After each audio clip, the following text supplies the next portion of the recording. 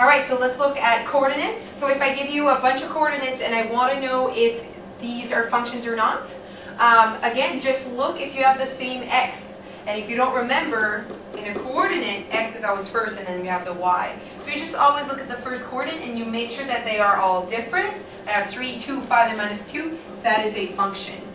Okay? If I look at b, I have 4, 2, 4, minus 1. As you can see, I have 4 and 4, making it a non-function. Here I have 0, 2, 3, 4. Perfect. This is a function. 0, 0, 0, 0, non-function.